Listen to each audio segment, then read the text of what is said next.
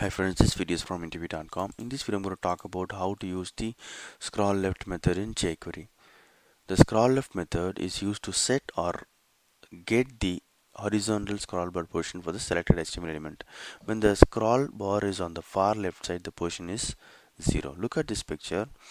Here I have a div element which has horizontal scroll bar and vertical scroll bar.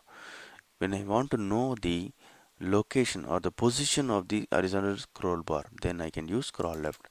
Syntax is, this is to get the scroll left value, that is horizontal scroll bar position, and this is to set the position of the horizontal scroll bar.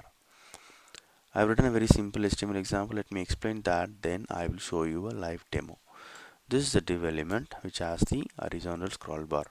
Now if I want to know the position, then I can say div dot scroll left. This will give me the current position of the horizontal scroll bar. Okay, let me show you the demo.